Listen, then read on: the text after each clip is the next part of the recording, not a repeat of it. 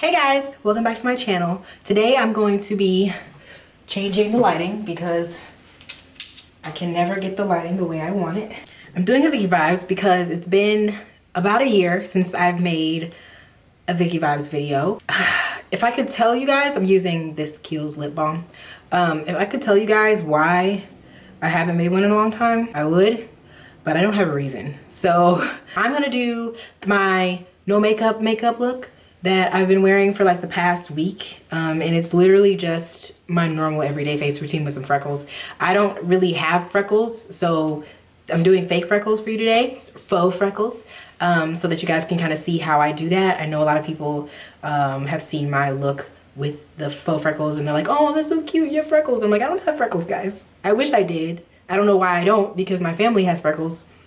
I just don't have them. I have on this bandana because my hair is ridiculous. I'm gonna put a hat on. I'm not gonna be wearing makeup on my forehead, so yeah, I'm gonna be talking about my college experience. This is a Smashbox Photo Finish Primer Water. I know a lot of people that watch me are in school. Either you're in school, you went to school, or you're planning on going to school, but I don't want this to be me bashing school. I don't want this to be a video where I bash college or tell you not to go, or this is not me telling you what to do with your life at all. This is what I did. This is what worked out for me. I don't have to give disclaimers because this is my life, but at the same time I do have to give disclaimers because some people take words that I hear people say and they run with it, and that's not my intention at all. I just wanted to give my experience because a lot of people ask. I'm gonna be using my Becca Ultimate Coverage Complexion Cream Foundation. I'm actually going to put primer on first. I want my skin to be kind of dewy, so I'm going to use the Glossier Priming Moisturizer. I don't know why I put that on my forehead. I'm not wearing makeup on my forehead. I just figured I might as well put it all over. Moisturized skin is happy skin. I should do like a high school experience and a college experience, and if you guys want me to talk about my high school experience, I can. I'm going to be using the Gleam by Melanie Mills Body Radiance. This is in rose gold, and I'm using it to make my face extra glowy.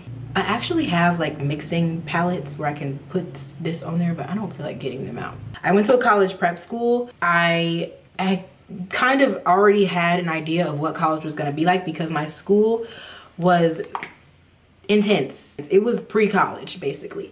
So I was very prepared for college when I was in high school. They started us thinking about what schools we were going to go to and how to apply and all of that. I didn't really have to worry about getting into school because if you go to a college preparatory school, you're most likely to get into a school. Acceptance rate for my high school, my graduating class, was 99%. Almost 100%. I think one person didn't actually go to college because his dad had a business and he was like, I'm just gonna run my dad's business. There's no point in me going. 99.9% of the people who graduated from my high school, went to college. So it was kind of already planned for us to go to college. I didn't really have a choice. When we walked across the stage at our high school graduation, they said, you have to have a list of schools that you got accepted to so that we can announce it when you walk across the stage. So there was no way that I was graduating high school without picking a school and getting accepted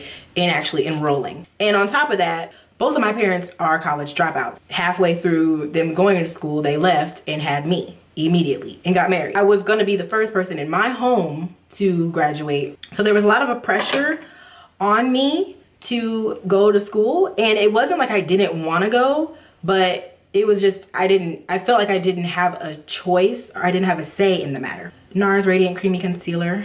I'm just gonna put that on the places where I normally would highlight. We started applying for schools at the beginning of my senior year of high school, and I applied to mainly schools that were close to me because my parents did not want me to leave home. It was kind of like oh yeah, Vicky, you're staying close to home, you're not going anywhere. You thought. There was a school that I grew up knowing about. I had toured it when I was like a small kid. It was just, I like the colors. I know about this school. Everybody I know goes to this school. I'm going to this school. The school I went to was TCU, which is Texas Christian University. My middle name is Christian, and the school is a Christian school, even though 98% of the people there are Catholic, but that's besides the point. It was pretty much the school of choice for me and for my parents. They've always wanted me to go there. You know, it just made sense for me to go. And it is a private college, so it's a lot smaller, and it is a PWI, which means it's a predominantly white school. So the high school that I went to, if you went there, you automatically got into TCU, because TCU is like the same thing, like literally the same thing, just a college version. And plus I knew a lot of people who were going, because a lot of people that I went to elementary school and middle school with went to that school because it was close to home or whatever. So I ended up applying and I got in. And I got a small scholarship, not a lot. It wasn't a huge scholarship, it was just an academic scholarship for making good grades in high school. It was just like, I don't know, a couple $1,000s a semester, which, I mean, that sounds like a lot, but once you pay for your books and stuff, that's it. In high school, I did start making videos, and I started, you know, being more candid on camera. So obviously people were like, ooh, broadcast journalism, that sounds like something you would be really good at, because you like to make videos, you like to talk on camera and all that stuff. So I was like, okay, cool. That sounds like it'll be fun. I majored in journalism. And when I got there, I won't say that I hated school. I didn't feel like I had a school experience, because one, I didn't live on campus. It was literally like a 15-20 minute drive from my house. So I ended up just staying home with my parents, which is what they wanted me to do anyway, which is why they wanted me to go to this school in the first place. I wasn't paying for my school, so I didn't have a choice. It wasn't like I could be like, no, parents, I'm leaving. Like, where was I gonna get that money from? Where? The whole first year of college, I hated driving back and forth, only because I wanted to be on campus with everybody else. So I felt like my college experience wasn't as college-y as it could have been, because I wasn't actually living on campus and I didn't go off to college, you know what I'm saying? Like, I felt like I was still in high school. I was driving back and forth to school. And then when I was at school, because I wasn't there all the time, and I didn't have roommates or anything, I feel like even though I knew people, my relationships weren't as strong as they could have been with my friends, because I didn't really see them as much as they saw each other. So I felt kind of like an outsider. As far as my social life, my college social life was going, it wasn't what I thought it was going to be. And I wasn't really happy with it, because I felt like I was still in high school, especially because going to a small high school where I was literally the only black girl in my grade, it was kind of repetitive for me to be the outsider once again. In college, I mean, it improved a little bit, because college is a lot bigger, so you have a bigger sample space to, you know, take your demographics from. So it wasn't like there was 5 black people, there were hundreds of black people. It's just there were thousands of non-black people. What I did like about school was walking around campus and being free. It was a lot freer than high school, so I will say that I liked that. You know, if you're a person who likes class and likes school, the first 2 semesters of college, I felt like I had already taken some of these classes. So I really didn't feel like I was learning anything. I was BSing my way through the classes, cheating on the homework because I didn't feel like doing busy work, because I felt like I had already done the work before. There were a few classes that I didn't have to take. Like, I didn't have to take a math class because I did statistics in high school. I had to take an English class that I had already taken because I didn't take the AP exam, which is so annoying, because I felt like I had read all the books already. I had already done pretty much everything that we talked about. I felt like that was a waste of time. The only classes I really liked my first year of college were the ones that had to do with my major, which you only take 1 class. You can only take like 1 class for your major per semester or something like that. It was really frustrating, and I know I'm supposed to be like a well-rounded student or whatever, but I just felt like it was dumb for me to not be focusing on the things that I really wanted to focus on. And I've always been really good at school. I've never been the kind of person to get bad grades. I was very studious growing up. I liked to learn. So when I feel like I'm not learning, I feel like I'm wasting my time. It wasn't challenging for me. I don't give up, okay? When something's a challenge for me, I take it head on. And if I know that it's something I need to do, then I'll do it, because I know that it's important. School didn't feel important. It didn't feel like a priority. It kind of felt like I was doing high school all over again. So at that point, I was frustrated. I thought changing my major would help. So I changed my major to advertisement public relations. And I think that the second year was important for me to go through, because it was a good learning perspective for the things that I was going to be doing coming up when I started my YouTube career. I started my YouTube channel in 2010, then I stopped kind of doing it and started focusing more on school. But then while I was in school, my friends would go to the club and stuff, and you guys know I'm a preacher's kid, so somebody was going to catch me acting a fool and I didn't want to disappoint my parents. And at that time I had met Cameron, my husband, and we started talking. And you know, while I did have guy friends at school who were trying to get at your girl, I still had him in the back of my mind all the time, like, So I never really like went too far left when I could have. So my nights consisted of me going home and Skyping Cameron. So when my friends would be going out and, you know, going to parties, going to the club and stuff, doing the college thing, I didn't. I went home. And because I didn't really have strong relationships with them anyway, I didn't feel obligated to go. But we were friends enough for them to ask me for help and advice for going out. So they would ask me what they should wear. They would ask me where to buy the best clothes. They would ask me how to do their makeup. YouTube had started picking up, and in finding those videos, I started to be more inspired. So once they saw me doing so well with my makeup, they would ask me to do theirs. Sure, you want to trust me with your face? Okay. So I would play around on them when they would go out, and they would pay me. So on top of me, you know, already doing videos in high school, you know, being good at photography with cameras and things like that, and then learning how to do makeup, I had friends who were entrepreneurial kind of people. They were actually business majors who were in the entrepreneurial school or whatever. This is Hula Bronzer, by the way. They were like, you know what, Vicky, you got a business going on here. You know, you do makeup, you've been taking people's pictures, you know, you could make a business out of this. And so I made a Facebook page and started my own business while I was in college. I started doing makeup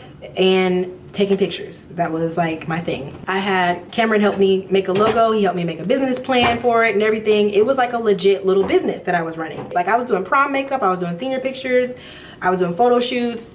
It was turning into a real thing. Like that entrepreneurial side of me started, you know, forming, and I could see that I was very self-sufficient and self-driven. School stopped being a priority to me because I was like, you know, if this is what I'm gonna do, I got this. School's not teaching me anything. This is bronze me. School really was taking a back seat. It was taking some L's once I hit that point. My YouTube channel started kind of picking up once I started doing more makeup tutorials and things like that. So, you know, once I started to see these things take off for myself, I was getting discontent with the school. I wasn't learning anything. I wasn't growing in those areas, but I was growing in every other aspect of my life. They kept talking to me about internships and working at a firm and being in an office and all this stuff, and I'm like, that's not what I want to do with my schooling. Plus my parents are dropouts, so I felt like if they could be successful without school, then I can be successful without school. And obviously I'm smart enough to figure this thing out on my own and make my own business, so why can't I just do that? And these blushes are amazing, by the way. These are Becca Luminous blushes. Oh my god, they're so beautiful. The ones I just put on was Snapdragon, and this one is Tiger Lily. You guys, most beautiful blushes ever. Just wanted to put that out there. Since I was a little kid, I've always wanted to be my own boss. That was always like the #1 thing that I wanted to do. And then going through school, I was looking at, you know, people's career paths after they get out of school, and I was like, none of these people are their own boss. These people are graduating school to work for someone else. And that's not what I want to do with my life. There was nothing holding me back. There was nothing holding me there. So by the time I made it to my 3rd semester in school, I hated it. I hated all my classes. I hated waking up in the morning and having to drive all the way across town to get to class. Sorry, I can't do that and talk. You know, me and Cameron were really close by that point. We were dating. I would be so mad that I had to go to class, and he was like, Vicky, do you know why you're in school? And I was like, you know, honestly, I don't know. I feel like I'm here because people want me to be here, but I stopped doing my homework. I stopped turning in assignments. I stopped going to class. I was pretty much already to drop out at that point because I really didn't care at all. And I reached a point where I didn't know what I wanted to do with my life. The business that I was running started becoming more important to me, but even those things, I was just so confused about what I wanted for myself. And he was like, you know, I think you don't know what your purpose is. Set aside some time to like really talk to God about this and see like what he wants you to do with your life, because you don't know. So after he told me that, I felt like I really needed to learn who I was and figure out what, because obviously I wasn't figuring that out in school, and I wasn't figuring that out from the jobs that I was having. By that time I was doing my business, but I was also working at Forever 21. So a lot of these things were just pulling me in different directions, and I didn't really know which direction was the right direction. So I was like, I don't know who I want to be. School was distracting me, YouTube was distracting me, working was distracting me. I needed to take a break. So after that semester was over, I was like, okay, I'm gonna take this summer and I'm really gonna figure out what I want to do. So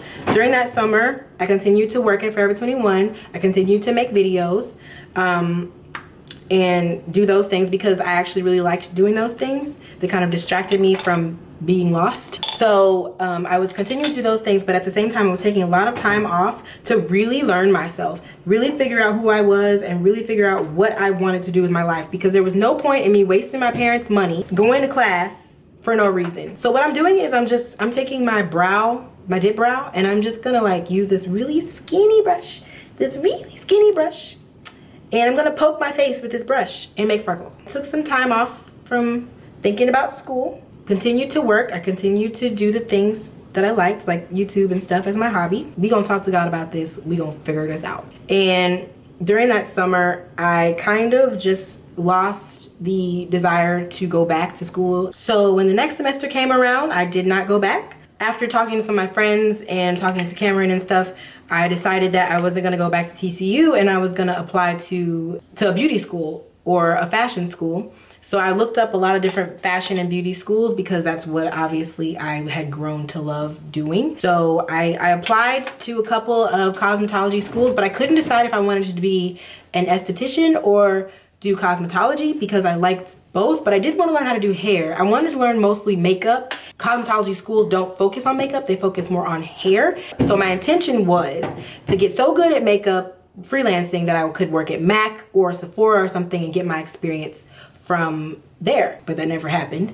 They didn't accept my application because I didn't have enough work experience because I was focused on school, so I couldn't work. I'm gonna put some powder over all of this so that it looks more natural. So like it's peeking through my makeup. My intentions were to go to beauty school, but I ended up not going because I just couldn't figure out how I was gonna do the whole beauty school thing. And I was like, okay, school is school. It'll always be there. A lot of people ask me what my parents thought about me leaving school. Obviously my parents are both dropouts, and so they understand what it's like to not want to be there. I asked my dad, I was like, Dad, what do you think I should do? Do you think I should stay in school? And he was like, listen, if you don't think you have to be there, then don't go. This is your life. You have to live it. And you have to be happy with your decisions. We just want you to be happy. So they were not opposed to me leaving. It was everybody else. Like, I just need to know, like, why people who aren't billionaires were telling me that I needed to stay in school because it makes me more successful. Y'all got degrees, and where your money at? I feel like success is in the eye of the beholder, and I felt like personally I didn't need a sheet of paper to tell me that I was smart and that I could be successful. I was gonna forge my own path, and I was fine with that. I continued to just work and find my way. Eventually I got engaged and I got married because I didn't have a lot of time to focus on school or whatever. I just had a lot of time to devote to my YouTube channel. So I ended up doing that, and that worked out for me. And that's where we're at right now. Of course, if YouTube was to fall apart and disappear overnight, I wouldn't be completely lost because I still have all of my knowledge and skills from, you know, knowing how to edit and do photography and do makeup and stuff. I could very well pick up freelancing like I never left. So it's not like I just pushed everything to the side to do YouTube. It was just, I felt like being an entrepreneur and doing things on my own and forging my own path. I just felt like that's what I needed to do to figure out who I was. I don't regret my decision of leaving school, and I don't think that I will ever go back, and I don't miss it. But I will say that I think the experience was very important for me, and I met some of the most amazing people that I've ever met in my life. So, I mean, if you can go, I would say go and try it out. I'm not saying that it's a bad decision to go to school. I just think that it's not for everyone. This society has put this burden on us to feel like we have to spend thousands of dollars to go to school just to be successful, but not everybody needs that. Some people need it, and I think if you want to be a doctor or a lawyer and you need training to get the job that you want to get, by all means, go to school. Go for 6, 7, 8 years if you need to. But I feel like everything that I do for the kind of creative work that I do, I don't feel like I need it. You don't have to go right away. You can wait until you're 20, 30, 40 years old before you go to school. You know, some people do that. By all means, do what you gotta do, shawty. This is my glow kit. If you feel like school's gonna make you successful, then go to school. If you feel like you don't need school to be successful, then don't go. I will support your decision either way. That was just my story. And I'm done with my makeup and I'm gonna go put my hat on. This is a hat from Fashion Nova. That's pretty much it. I hope that you guys enjoyed this video. I hope that it was helpful to you. I hope that you learned something. If you did enjoy it, or you know, learn something, or you have any comments or questions, you can definitely ask them. I will talk to you guys in my next video. I don't know what my next video will be, but I'll talk to you guys in my next video, okay?